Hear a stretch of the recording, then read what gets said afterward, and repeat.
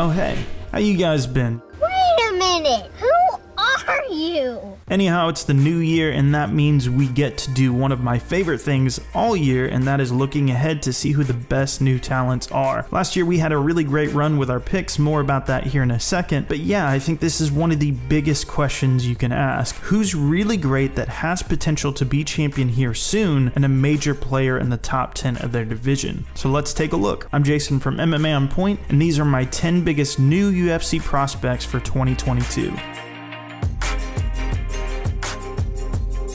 So a couple of things to address. By the way, if you want to miss out on my whole criteria spiel, skip to 255. There's a lot to cover. Number one, my criteria. A fighter has to A, have at least fought once in the UFC to be eligible. As we know, the bright lights can change a lot for people. B, they can't already be in the top 10 of their divisions. As much as I want to talk about somebody like Tom Aspinall on this list, I can't because he's already in the top 10. C, they can't have already been featured on our list before. They have to be new, as the title suggests, which leads me to this whole discussion. Last year we had a pretty damn good year with forecasting some of the next major talents. We featured 15 people on the 2021 list, as we will on this year's because there are just way too many good names out there. But of the 15 from last year, only 2 lost, with Song Yadong and Jamal Hill. Unfortunately, we didn't see Otman Azaitar following his weird espionage bag incident despite being reinstated. I have no idea what the hell happened there, but nor did we see Kuta Taladze, but the rest all performed really well, with many moving into title contention this year. So why won't I be including them again? Well, many have simply moved into the top 10 for one, and for the ones who have not, I just wouldn't be saying anything new that I didn't already say last year. It would honestly feel lazy to me to just feature a lot of the same guys. So I would recommend watching last year's video if you want to know why I'm so high on them. Links are in the description. And the last housekeeping note, there seems to be a whole disambiguation about the term quote-unquote prospect. Basically, all it means is a fighter that has a ton of potential that is yet to be capitalized on, who is not yet in title contention. And for the sake of this video, I basically mean people that are about to become a force in the top 10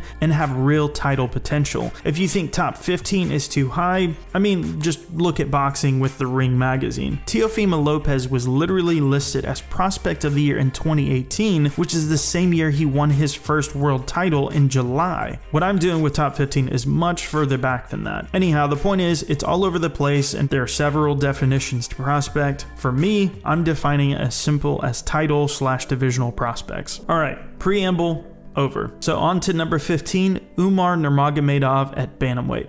If you didn't already get the hint from that large disclaimer section, narrowing down these prospects is incredibly difficult because they are all so good. But you have to start somewhere, and Umar's undefeated record is as good a place as any to begin. So obviously you know Khabib Nurmagomedov. Well, here's his cousin Umar. And while he certainly does live up to the family name, he is very good on the ground, mind you, but what he really likes to do is stand up and contend on the feet. More Zabit-like, quote-unquote, as everybody says, his kicking game is a true marvel, and he even used it to set up his thrilling rear naked choke finish in his UFC debut. He's undefeated with experience in PFL and Fight Nights Global, and despite only having one single fight in the promotion, you just felt like you were watching something special in his debut. He's that good. Some fighters just show their potential from the beginning, and he was one of them. All this was enough to get him a fight booked with Jack Shore, a move way up the ladder, mind you, but he was forced to pull out for an undisclosed reason, still not sure why as it's recent news. But the fact that they were looking to book him against somebody so well known as a prospect like Jack Shore this fast pretty much tells you everything you need to know. The name alone will sell with Nurmagomedov, but the talent here is real. Number 14, Andre Muniz, middleweight.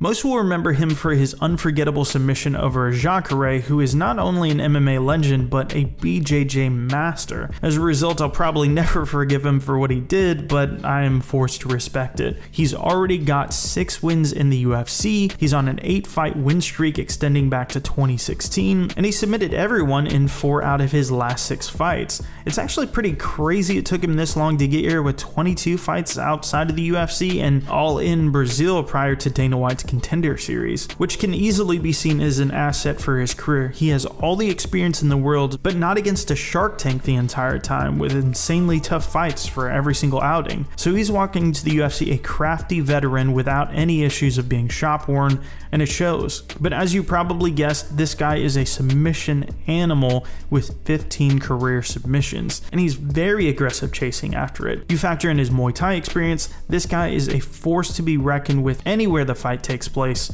He's currently ranked at number 13. And number 13 on this list, Jeff Molina, flyweight. He's walking him down, look at this. Yo, Jeff Molina's the man. Jeff Molina's the man. Fighters don't get much more exciting to watch than this guy. He's recently just made his UFC debut in 2021 with 2 wins to his name, but he's on a 9-fight streak overall where he's only lost at the very beginning of his career at 10-2 overall, and he only has 2 decisions in that entire time, going back for 5 years. And in a division like flyweight, where it used to have a reputation of more decisions, his high finish rate, usually in the first round, is a pretty welcome thing. And when he does have decisions, they are literally fight of the nights where he drops his opponents multiple times. He's super sharp on the feet with crisp boxing, has a ton of submissions to his name. You partner all of that raw talent with the fact that he trains with one of the best coaches in the entire sport, James Krause. It's hard not to be hyped about this 24-year-old unranked prospect. As of now, he doesn't have a fight booked, but judging by his Twitter account, he's looking at a return in April in Brooklyn. Number 12, Shavkat Ramonov, welterweight. If you want to talk about a guy who makes fighting look easy, this is just one of the best examples you'll ever see. In both of Ramonov's UFC outings, he came out unblemished and nearly untouched. I mean, the height difference with Prazeres was practically unfair, and Alex Oliveira is an incredibly tough test for a debut, but he made it look like it was just another day at the office. He's 14-0, an M1 veteran who left the promotion, still as a defending welterweight champion, and he literally doesn't have a single decision on his record, and equals 7 subs and 7 KO/TKOs. He's a sniper on the feet, matched with a quicksand-like grappling game. At the moment, he's currently unranked and is already booked in his next fight with fellow prospect Carlston Harrison, who's also undefeated in the UFC on February 5th, but trust me, he won't be just a hardcore fan favorite for very long. Number 11, Melissa Gatto, flyweight. In prospect videos of the past, there have been themes. Last year, there was the Georgian invasion, for instance, but this year, it's the women's flyweights. And Melissa Gatto is part of that new class of fighters in the division that could very soon start making the lackluster title picture very interesting. She's a lifelong martial artist who's been training since the age of 8 years old. She's definitely a powerhouse with BJJ on the ground and plenty of submissions, but she's also a killer on the feet, being the first person to ever stop Sijara Eubanks, who herself was once a title contender at 125. Gatto's also got a ton of boxing experience, and it's something that shows in her fights. Basically, she's dangerous everywhere, and considering how wide open women's flyweight currently is, we could easily see her jump into the rankings over the next year. Number 10, Lerone Murphy, featherweight. It's really rare nowadays to see a fighter in the UK make it to the UFC without going through Cage Warriors first, yet that's exactly what Lerone Murphy has done. But in case you haven't noticed, this guy is just a through and through finisher. He's got some serious power, speed, and the ability to adjust in the middle of a fight, like his last one with Makwan Amirkhani, where he was controlled in the first round before an absolutely thunderous knee early in the second round on a takedown attempt. Oh, and he made his debut on short notice in Abu Dhabi against Khabib Nurmagomedov's famed 229 fellow brawler and teammate Zubaira Tukhugov, and still managed to get a draw out of that situation. He's currently 11-0 and unranked, but that absolutely will not remain the case if he can get just a couple fights this year. We had him in the studio for our fight companion in December, and he said he's looking to get on the forecasted London card in March, something I think we'd all like to see for the 11-0 prospect. Oh, and a major detail of his story, if you didn't already know, is that the man was shot in the face walking out of a barber shop in 2013. Oh man, you apparently just can't hurt this guy at all. Number 9, Casey O'Neill, flyweight. What do you get when you cross Scottish with Australian? One of the weirdest accents you'll ever hear. I played football when I was Football, soccer here. An apparently gleaming level of talent. Casey has a wealth of experience going back to her amateur days in Queensland with Eternal MMA stretching back to 2014. Her career was so well known with that promotion that in her pro debut, she immediately went into a 5-round title fight and won. Being the daughter of a kickboxer, she's been training literally since the age of 4. And oh yeah, I forgot to mention she took her first amateur fight when she was only 16. She's now 24 and just an absolute dog of a fighter. Undefeated in 8 pro fights, including a win over Valentina's sister Antonina, and I would say that she has a pace that might get into a bit of trouble in the first round, which we usually see, but once it makes it to the second, her pace absolutely drowns her opponents and her ground and pound smothering style just takes over. Her last 4 fights have essentially gone all of this route, and as I mentioned, only being 24 with a cardio intensive game like this, her ceiling feels like it's not nearly being met. She's just barely cracked the top 15 at number 15 and will be facing Roxanne Modafferi on February 12th. I'd say it's her first big test, but that Antonina fight really was already, and she passed that with absolutely flying colors. Number 8, Movsar Evloev,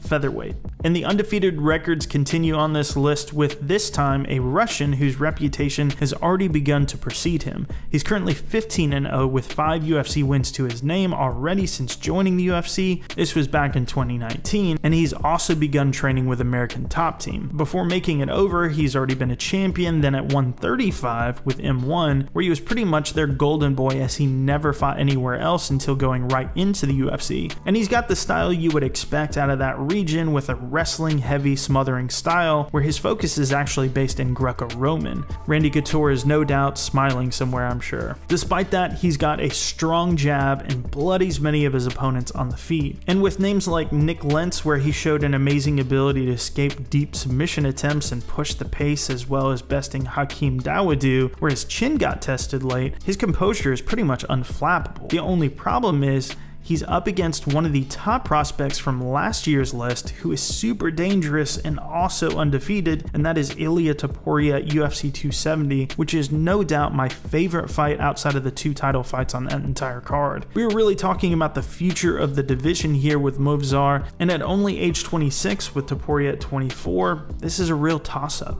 He's currently ranked at number 13. Number 7, Erin Blanchfield, flyweight. Back in with another flyweight standout in Blanchfield who is about as talented as it gets. She's already got wins over Kay Hansen and a shutout performance over former Invicta champion where she absolutely dominated and controlled Miranda Maverick. And although she was not given the decision, I feel she did beat Tracy Cortez. You can even hear the commentator saying that just after their fight. I think you got to lean towards Erin Blanchfield. She controlled more of the 3rd round, but first round saw Tracy Cortez battle an armbar that she was locked in for literally minutes. Either way, she was only 18 back then, and now she's just 22. She's super strong with an ability to smother and submit her opponents on the canvas or land beautiful head kicks to finish things on the feet. On top of that, she's actually won an Eddie Bravo Invitational Championship, and she's trained at Renzo Gracie Academy. But she's been doing kickboxing and competing in tournaments all before age 10. She really feels like one of those next-gen talents, and that's in part due to the fact that she declared herself a future MMA champ at only 12 years old. Basically, she's been preparing for this her entire life. She's a super exciting fighter, and I'll mention this at least one more time, flyweight is a wide open division that's just begging for new challengers to the throne.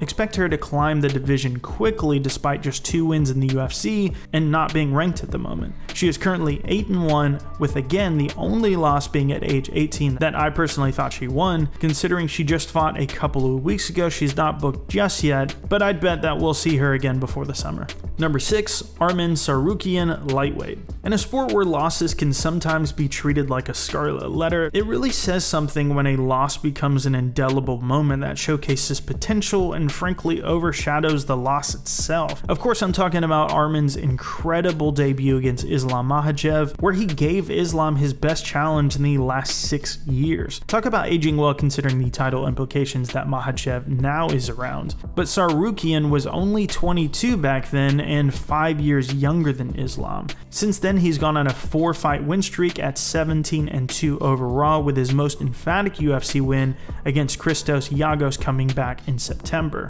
But he's not just a grappler or a wrestler by any means, despite his Master of Sport credentials in wrestling, but he's got some killer finishes on the feet as well from the indie circuit that showcase his ability to finish anywhere the fight goes. He's next booked against the towering 6'3" fellow Prospects 155er Joel Alvarez on February 22nd, but yeah, this is an absolute banger and a fight to mark on your calendar without a doubt. Tsarukyan is currently ranked at number 13 in the lightweight division. Number 5, Adrian Yanez, bantamweight. This is a fighter we've talked about a fair amount on the channel throughout the last year, and for good reason. There aren't many more dangerous prospects out there with as much unrelenting killer instinct than this heavy-handed boxer. But don't let the sound of that fool you. He's incredibly technically gifted with a Golden Gloves honor to his name and a sharp-witted ability to adapt like he did against Randy Costa after a very tough first round, and he's also got a BJJ black belt to stack on top of all of that. But his real story is his big KO power. He seemingly just got that touch of death and has finished all but 3 of his wins with 9 knockouts and 2 submissions. And his last fight was a particularly tough one, considering it came after the loss of his father figure, mentor, and coach, Saul Salise. But it also showed his ability to persevere under extreme grief and duress. He's currently 28 with a 15-3 record on an 8-fight win streak and 4 UFC wins since debuting in 2020. Most recently, he's been calling for a fight with Sean O'Malley, so needless to say, he's definitely got big plans for this year, and he's ready for a huge test. At the moment, he's still not ranked at bantamweight, but I would expect to see that change in just a fight or two. Number 4, Manon Fiorot, flyweight. Finally, we are at the end of this insane list of women's flyweight prospects. But as the countdown suggests, we tend to save the best for last, and man, what a killer this woman is. Despite being 8-1, nothing about her record truly communicates just how devastating she is on the feet. She's won 3 K1 kickboxing championships, is a Muay Thai champion, a karate black belt, BJJ purple belt, and was also an amateur champ with the IMAFs, which is the absolute best predictor for a European talent to come up through the sport. But on top of all of that, as if that's all somehow not impressive enough, she's also competed in Cage Warriors. She was an EFC champion in South Africa, a UAE Warriors champion, and finished all but 2 of her opponents with a super aggressive striking game. Even in her decisions, she manages to put together masterclass striking that bludgeon her opponents. I mean, that Bueno Silva fight, geez. Again, she's also qualified on the ground with a BJJ purple belt, and as of now, she's still just 31 and is just now breaking into the rankings at number 14. I cannot overemphasize enough how much this new crop of talent is needed at 125, and this impressive style and ability to finish like few others, she'll move up super quickly in the division. She's got her first big name talent matchup against Jessica Ai, which should be nothing short of a showcase on March 5th. Number 3, Mateusz Gamrot, lightweight. Similar to Ryzen's former flyweight champ Manel Kape, I want to say Cape so bad, how dare they change the pronunciation after watching his career for so long. Mateusz is a former double KSW champion, had a bit of a weird start to his UFC run with a loss to one of my top prospects from last year, Guram Kutateladze, but he's since rebounded with an incredible 2021, and it could not have gone much better with astounding finishes over vets like Scott Holtzman, Carlos Diego Ferreira, and Jeremy Stevens. Prior to his UFC run, he was undefeated as the KSW lightweight and featherweight champ, who also has ADCC, NAGA, and grappling championships to his name. And going back through his KSW record, he's always been an exciting fighter with plenty of finishes. Even in that lone loss to Kutateladze, it was incredibly close,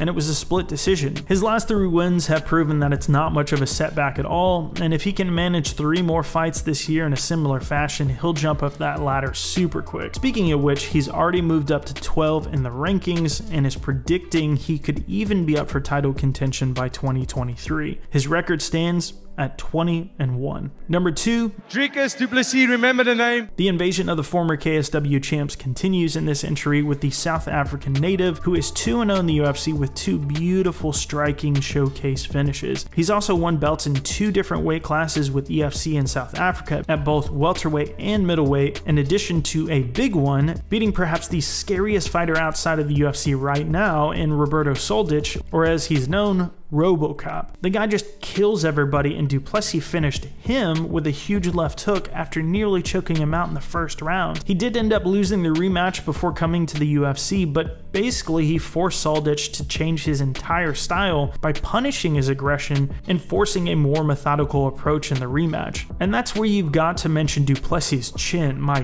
god, this guy perhaps has an even better affinity for taking punches than he does for giving them. And you can thank his K1 amateur and semi-pro championship titles for his striking prowess. And so you may or may not be surprised to learn that while his 15-2 record has no decisions, he actually has more submission wins than KOs and TKOs. He is only just now about to turn 28 on the 14th of January, and the middleweight division is totally wide open with a dominant champion like Israel Adesanya and Robert Whittaker firmly at the top with few challengers on the horizon. Just a couple more wins like the last two could easily find him ready for title contention by the year's end, if not the top 5. He's recently been tied to a matchup with fellow prospect Andre Muniz, but had to pull out due to a shoulder injury and subsequent surgery. He is currently not ranked at middleweight. Alright, so before I get to the final entry, it's time to talk about the honorable mentions. Holy shit, this was a tough year. Certainly far too much great talent, but there's a lot left on the cutting room floor. While some of this is being shown already as I'm talking, I do have to dive in a bit further with some of the names that people are expecting. While many probably expected Cage Warrior vets like Ian Gary and Paddy Pimblett on this list for good reason, as they are both incredible prospects in their own right and friends of the channel, their debuts frankly saw almost as much danger as it did triumph.